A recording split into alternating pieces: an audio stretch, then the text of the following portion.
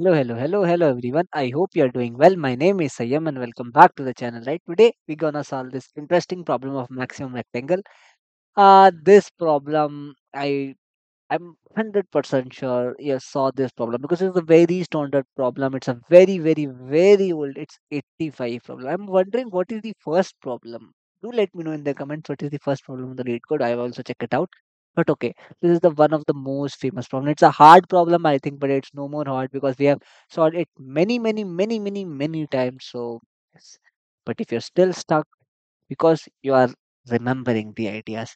I always say don't remember the ideas. Okay, just mug up and something like that. Don't mug up the solutions. Try to find out the pattern. Can you solve this question now?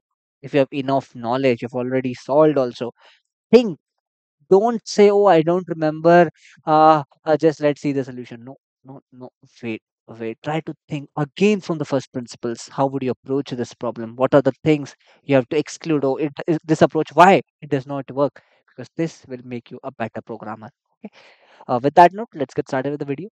Rows and columns, it's a binary matrix filled with zeros and ones. Find the largest rectangle containing only ones and return its area.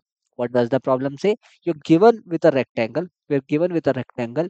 You have to find the rectangle with the largest area.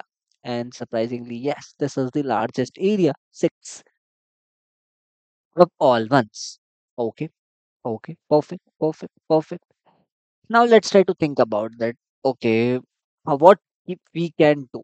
One idea that people can think. First, let's try to see the constraints. What does the constraint say? I think if I remember correctly, n is 500. Okay, n is 500, maybe 1000 also. But okay, I think n is 500. That means okay, that is interesting. N is 500. What we can do? Okay, we'll see that it does not give out direct hint, but okay.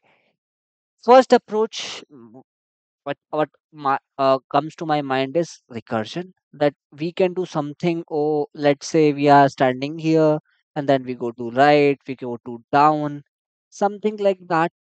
But there is a problem. This problem would have been changed if it is a maximal square problem. Remember that. Interesting thing is that, okay, because there is a constraint on this. In maximal square, we know that what we know that this side and this side will be same. This side, and this thing will be same. So we can do something and apply the recursive call and maybe optimize with DP. But here the problem is both the sides are not the same. Both the sides are not the same. That means we don't know when to stop and like how to form the rectangle, because it could form like this also. Something, a random figure it can form.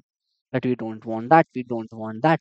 So it is a problem. Okay, then we leave this approach. Many people may think of the approach of, you can say, a BFS, that you can find the maximum island problem. That okay, you can just iterate over all the ones and find the maximum area.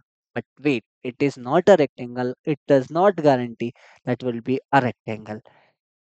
Right, same. That is also a matter of concern. So BFS also does not work. Hmm, okay. Now what next?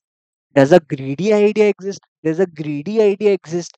Greedy, you say that if you start, because obviously there will be a starting point and the ending point of a rectangle, right? Uh, can we try that? So what we need for the greedy idea? For a IJ pair, we require this, and a KL pair we require this. Yes, we can do this, but the time complexity does it allow? Like we can fix four coordinates: the top coordinate and the diagonal coordinate, like top, bottom, top. These diagonal coordinates we can fix up coordinates, and then we can find it. It should exist. All ones should be there. All ones should be there. Okay. This could work. This could work because we fix the diagonal coordinates. We can iterate between these coordinates and we can check, oh, whether there exist all ones in these between all these coordinates. If it does, we can do that. But the time complexity would have been of n to the power 4. But that won't allow us. That won't allow us. Cool. So this is how you approach a problem. don't see the solution directly. Oh, this is the way, but why it comes? It should, we should understand and appreciate it. Okay, this is the solution. This works. Perfect, perfect, perfect. Now let's try to observe something. Okay, how we reach that intuition.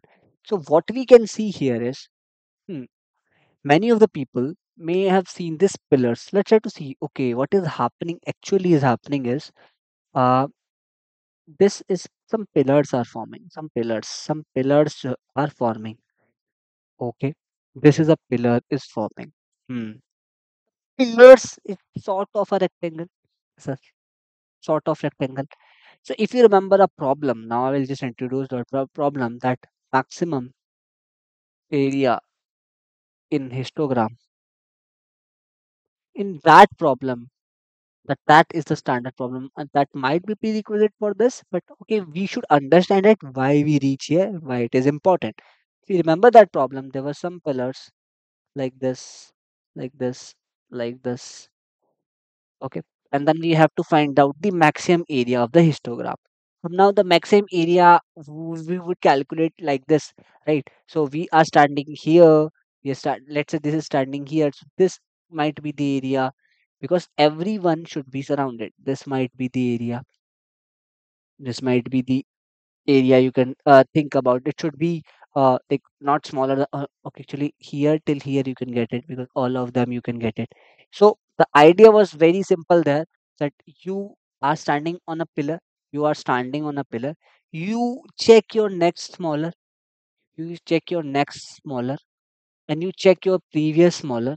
You check your previous smaller, and since you cannot include both the coordinates, because both are smaller coordinates, the heights will be smaller than the current coordinates, so you cannot pick that. So you obviously pick one index before, and form the sort of a rectangle here. There itself, you form the rectangle, and this is the maximal rectangle we can talking about. Like this is the rectangle. So can we leverage this idea to this problem? Can we think about it? Now let's try to understand it, how we can think about this. So what we can think of is, okay, so what we have to do, we have to form some kind of rectangles.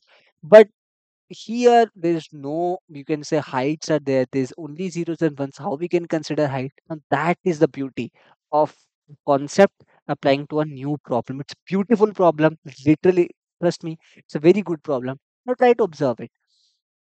Okay, like let's try to understand every level as a base of the histogram. So let's say we start with here. Or whether if it is a zero, there could not be height, right? It could not be height. So we'll maintain the zero. Like there's nothing is there. It is a one, it is a height. It is a zero, it cannot be a height. Zero, no height. One, there is a height. Perfect, perfect, perfect. Now, actually, what is happening? It is forming like this. This, then this. Okay, perfect. Now we will calculate the using this our maximum area function of the maximum area of the histogram problem. We'll solve that question first, and we'll using these the height, we can solve the problem. Perfect. Yes, we can. Let's say the answer we got is one, because there's the maximum area you can getting is one only, right? This one from the first level. Now we move to the next level. We move to the next level. Understand that. Remember that. Understand that what is happening. Okay, this is happening. Now what happens? You go above. So here it will become like this. Yes. Now there you should understand that this one, understand that it was zero initially. Now it becomes one. So you can say that it have become a one. A new base has been changed now. You can say that it could be continued, or you can say here there is a break. If you encounter a zero, the building got collapsed and you have to maintain a zero. You'll see that. Here also, you can say that you got something like this. Okay. This is like, okay, this is one already was there. There's no gap actually. Let me just make it more clear. Okay. This, okay. I might. This will be like this. Now this becomes 1 1. So this also becomes 2. Understand that. And here it becomes 1. Yes. This is the new height. This is the new heights we got. Okay, this is 2, this is 1, this is 1, this is 2, this is 1. Now what is the maximum rectangle you can find? Again we can solve it. Again we can solve it, and we found out the area to be maximum to be. You can say that it's like 1 1 1, and it's like 1 1 uh 1 1 1 1 1. So you can say 4 is the maximum answer you can got from here. Don't think about from here. Think you can see here the result, but you can compute the answer from here itself. So answer could be 4. At max you can find 4. Okay. Let's try to move ahead. Let's try to move ahead. If we go further, we can make one more. We can make one more level because still it is continuous. Now here it is very important. You got a 0.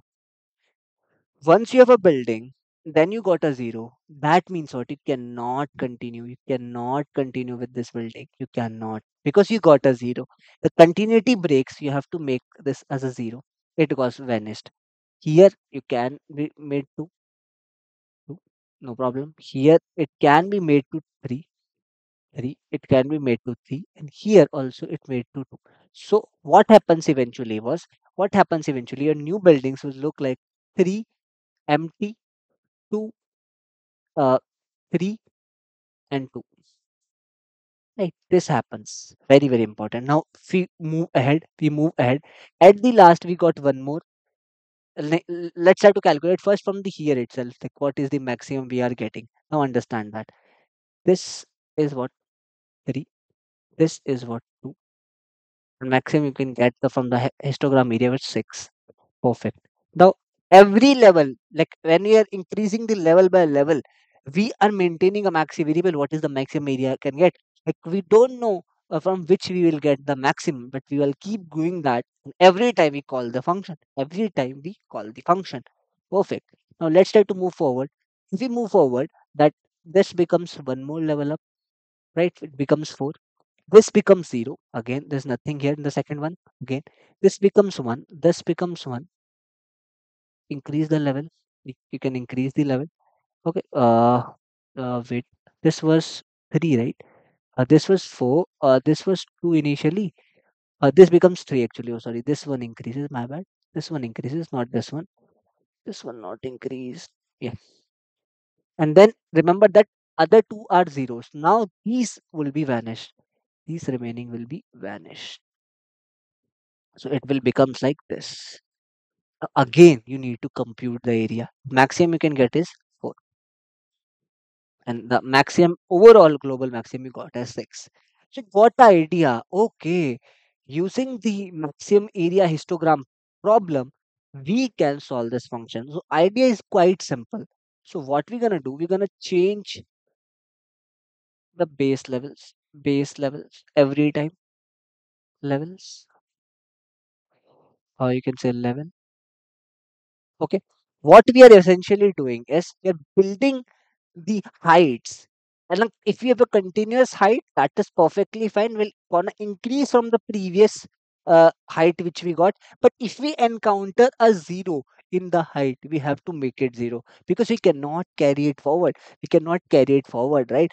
And don't worry about the previous. The whatever is the maximum we have already computed, so we don't need to worry about that row. But if we have to consider the current row, and if it is 0, we cannot make it as the same height. You have to make it 0 because at this level we are making the new heights. It's like you cannot use the prior heights, right? The base levels are gonna change. The base levels are gonna change. So what is the idea is you can maintain two vectors, a rev vector and a next vector, or you can say curve vector. Prev contains the previous heights and cur contains the current heights, current heights of the vector. Now, when we are initially, so you can make prev with the initial initial row of, or you can say last row of matrix. You can initialize the prev with that. Now, what you can do for the cur part is, now understand that if you encounter a 1, you just add whatever you got in the previous row, height plus 1. because it's gonna extend. But if you get a zero, you cannot extend it. You cannot extend it. So there are two kind of cases. But if you get a one, perfect. Add with the whatever is the previous was there, and whatever is the index plus one, whatever index you're currently at. Otherwise, if you got a zero, then you have to make the curve of j to be 0, because this cannot be extended further. This cannot be extended further. Whatever is the prior one, let's say you got like this 1 1 0, and like it's like 0 1 1. Understand that what is the maximum rectangle you can get from here. The first level you considered, okay, you got only one area, the answer could be 1. Now you got a 1 and you got a 2. It's like the height like this, 1 and 2. So you got what? You got the answer as 2 answer here, like maximum area. But when you go above, understand that it will be like this and it will become 0.